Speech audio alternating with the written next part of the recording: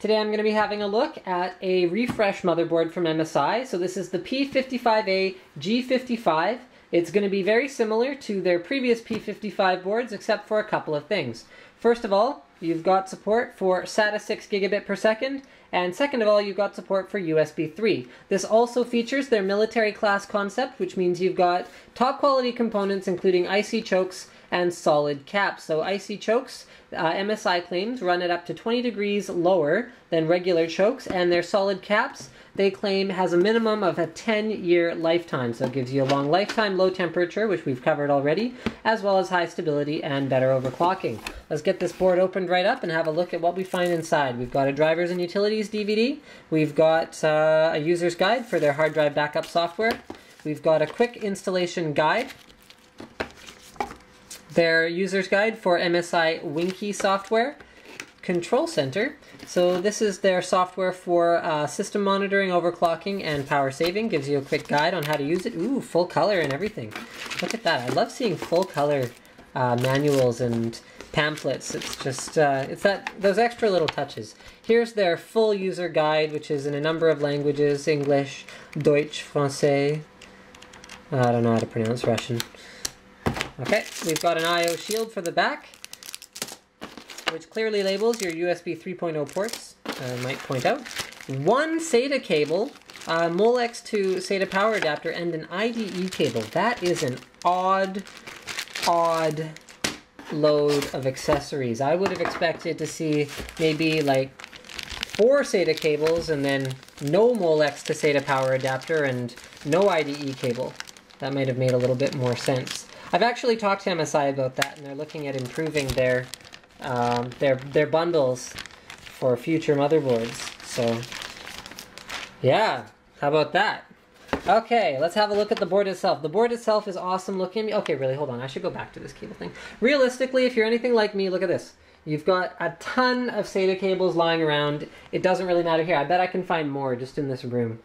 What do we got in here? We got some video cards, we got some more video cards, got some SSDs.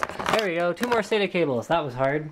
Anyway, yeah, SATA cables are not a big deal, but if it includes them, then great. Alright, so let's have a look at the board layout. First of all, you've got your 8-pin power connector in its ideal location up on the top left-hand edge of the board. You've got a nice little heatsink on your voltage regulators.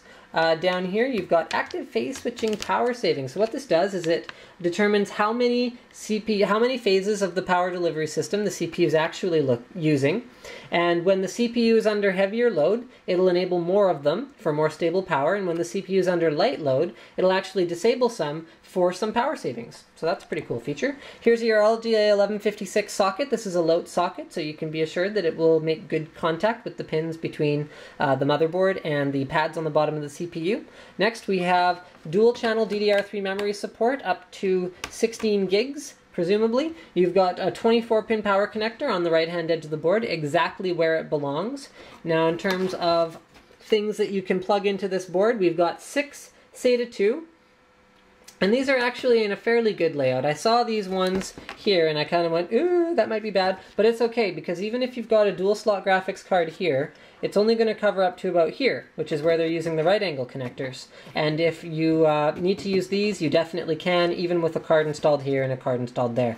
So that should be fine. And then once again, they've got the 2 SATA 6 gigabit per second ports also coming right out of the board. And that shouldn't be a problem either, because the second dual slot graphics card would go here and it would be well out of the way of that as well. Here's your IDE port. That's a right angle port, because that would be in the way of a bottom graphics card. And then what else do we have on here? We've got a couple of OC switches. We've got their clear CMOS jumper.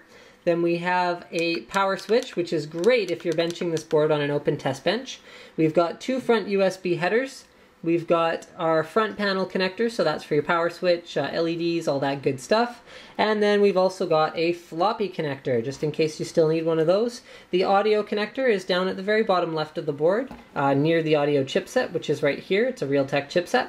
Now, in terms of expansion, this is one of the things I really like about the way MSI engineers their boards. Instead of leaving a spot here, like many other manufacturers do, and installing only 6 installing only 6 expansion slots on their motherboards, MSI actually puts the extra work into it, does the routing that's necessary to make sure that they can put a slot right at the top, and that means that you can install up to 7 expansion cards, because really, nobody installs 7 expansion cards. Very few people. But if you're installing 2 dual slot graphics cards, that leaves you with 1, 2, 3. If you only have 6, that leaves you with only 2. And lots of people want to install 3 expansion cards besides their graphics versus 2.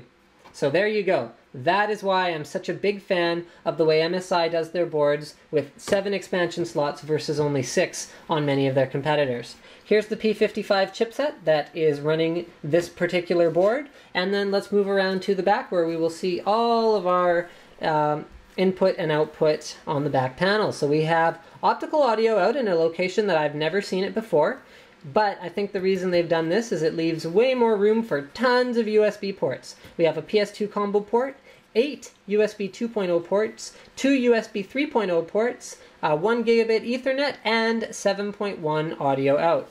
Thank you for checking out my unboxing of the P55A-G55 motherboard from MSI.